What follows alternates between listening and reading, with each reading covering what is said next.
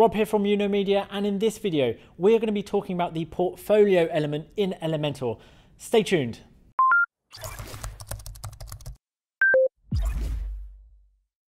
At Media, we help companies to grow and thrive using the latest tools, tricks and marketing techniques.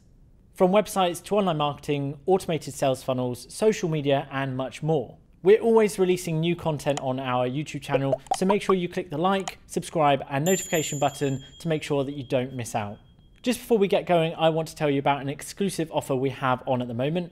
We're giving away free access to our paid Hub platform to the first 50 people that click the link in the description. We're going to be putting this link in the description of all of our videos, so make sure that you get in there as quick as you can.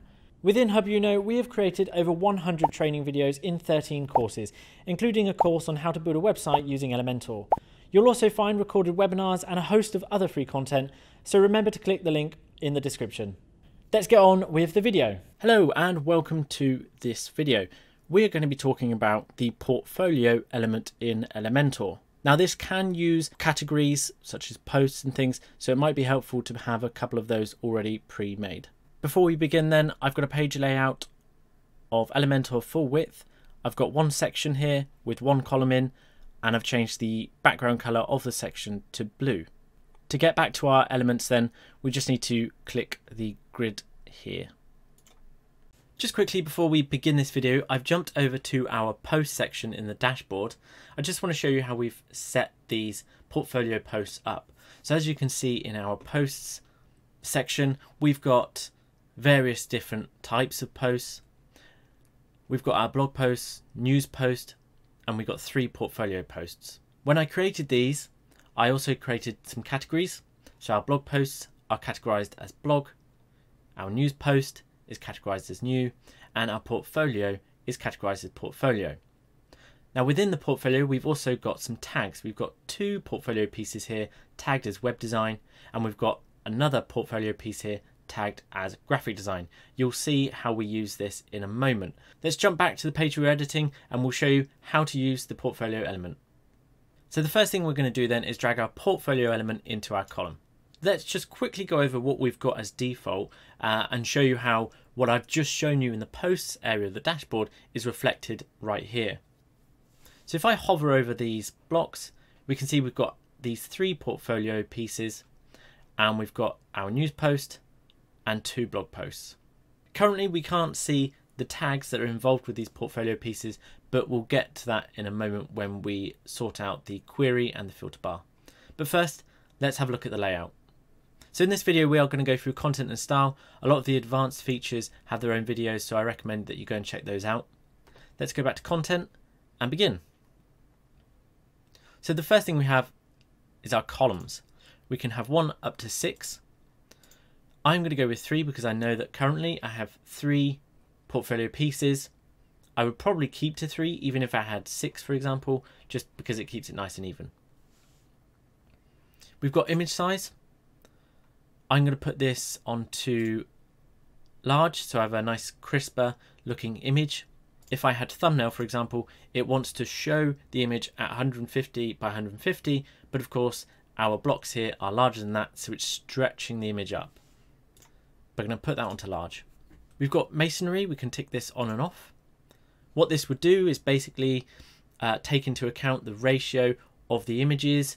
It would make a nice kind of brick effect. Regardless of whether your images are portrait or landscape, it would neatly fit these all together as sort of like a puzzle, if you like. But I'm going to keep this off because I want a nice equal ratio for my images. Next then we have the item ratio. You can see how this is affected as we scroll up and down on this toggle. I'm going to put it back to what it was, 0.66. We can then choose to show the title. So this is the title here, Portfolio 3, Portfolio 2. We can turn that off, but I'm going to keep it on because it helps the visitors understand what they're looking at and potentially click through to view more about that portfolio. We can also decide the HTML tag. I'm going to leave this on H3. So now we're going to move on to a slightly more technical part. This is the query. So this is deciding what posts are going to be shown. It's not as difficult as I probably am making it sound like, But basically, we just want to show our portfolio pieces. So in here, I'm going to click Include, and I'm going to choose Term. And in the term, I'm going to type in Portfolio. And there we can see Categories Portfolio. This means it's only going to show posts that are categorized as portfolio. We can then choose the date of the post that we want to show. We could have those that are made in past day, past week, month, etc. We can then order by date, title, menu, order, or random. I'm going to leave it on date, but currently, as you can see, I've got 3, 2, and 1. I want that to be 1, 2, 3, so I'm going to order that by ascending. And there we can see they've switched around. I'm going to leave ignore sticky posts on. A sticky post is a post that you've told to stay at the top regardless of other posts being created. In this case, I just want to ignore any that I've made.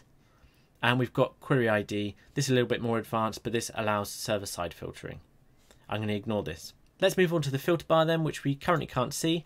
But if we click Show and then put in a taxonomy of tags, then this is where we start seeing the different types of category and tags that we have. So these pieces are still portfolio 1, 2, and 3, but now we have a filter bar that we can filter through between the graphic design projects and the web design projects.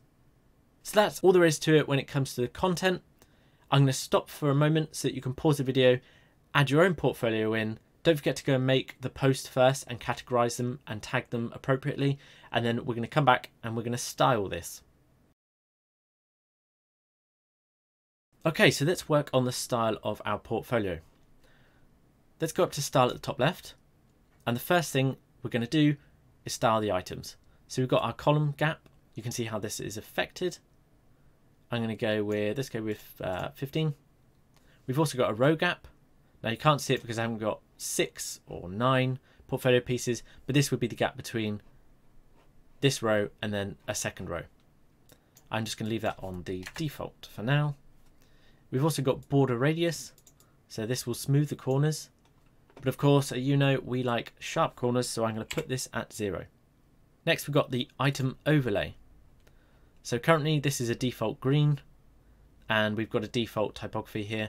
I'm going to go and change the background color to our green. We can see that has changed for all of them. I'm going to change the color of our font. In fact, we're going to keep it on white. And the typography, I'm going to choose a Matic SC REM2. There is a separate video on how to use this typography tool. There's also a video on how to use the color picker tool. These are tools that you're going to use quite often, so please go and check those out. Going back to our portfolio then, I'm quite happy with what we've got in terms of the typography and the color. So I'm just going to close this window, and then we're going to style our filter bar. So let's change the color of the text. I'm going to keep that on white. The active color, so the tab that we're on, so currently we're on all, I'm going to change this green. And then the typography, I'm going to choose a font family of Josephine Sans. I'm going to change the font size to 1.2, weight of 300. Close that window. We've then got the space between the tabs. And we've also got the spacing between the filter bar and the portfolio pieces. And that's all there is to it when it comes to the portfolio element. We can take a look at our work by clicking this little tab. I'm quite happy with that. We can open the tab back up, and if we're happy, don't forget to click the green update button at the bottom, and we will see you in the next video.